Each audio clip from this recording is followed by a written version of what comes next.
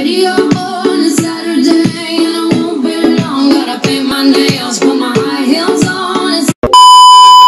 It's Savannah, and today I thought I would do a little story time video because as I was thinking back since I've graduated, I'm thinking back and reflecting on kind of everything that happened during high school. And so this is one instant that happened to me. So I'm pretty sure it was my junior year, and I wasn't that keen. Actually, no. So if you know me, you know, everyone knows that I don't like to drive. I'm like terrified of driving. So, but I don't mind going like certain places that are close by. You know, like I'll go to the store. We have an outlet by our house, and I'll go down there. We had a 3-car garage, and so my car was parked in the parking spots, obviously. So I go, and my brother's like, hey, like, let's go down to the outlets. We should like get a game or something. And so I was like, okay, yeah, like we have nothing else to do. Let's just go get a game at the game store. So we're going, and I get in the car, put my seatbelt on, whatever. And I'm pulling out of the driveway, and it's fine, like it's good. We go to the outlets and we get the Walking Dead game. I know this is a nerd alert. I played the Walking Dead game. We went to go get that at the store, at the outlets, because in the outlets there's a store that has board games.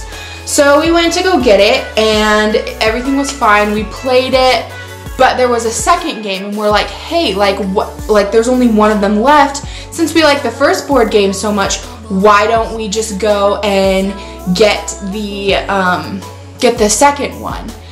So I'm like, okay, yeah. And at the time, my brother's friend was over, and it was us 3. So we go down, or we go back in the car, and I start to pull out, and all of a sudden, like I hear the most like curdling sound you could, and my heart rate was like, as soon as I heard it, my heart rate went like through the roof. Like my eyes were starting to sweat, like I was sweating. It was like, I was like, oh no. So I pull all the way out of the drive, and I get out of I put it in park, and I go out, and literally, I'll try to insert a picture here. There was a huge scrape on my car. I'm like, oh my goodness, I'm gonna die. Like, I'm dead. I might as well just plan my funeral now. Out of the car, and his friend gets out of the car, and we went to go see if like, I was like, is there any way we can like cover this up? Like this is, I don't know what I'm gonna do. Like this is, and my brother was like, Savannah, like you can't, this can't just be fixed. Like the paint came off. So we go and look at the driveway, and there's paint. The paint is on like side of the garage. So I'm like, I'm sweating so bad at this point. I'm like, I don't know what to do.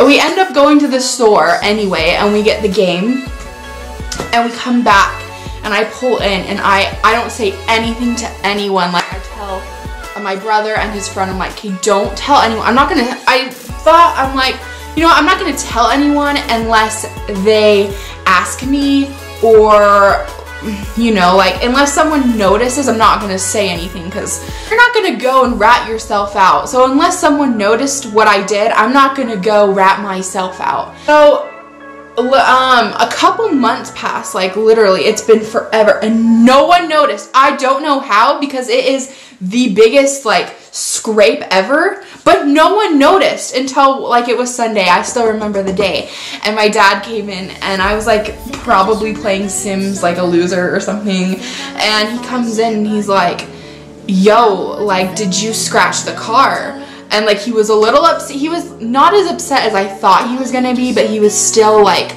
you could tell he was still upset. And he's like, did you scratch the car? And that's when I'm like, yeah, like I accidentally, like when I was coming out of the driveway, like it scratched, and I'm really sorry, like all this stuff. And he actually didn't get too mad at me, but it's still, the scratch is still there. We haven't fixed it. And yeah, that's my story for today. But if you have a similar situation, then you can leave it below, and maybe it will help me feel better to know that I'm not the only one that's done something really dumb like that.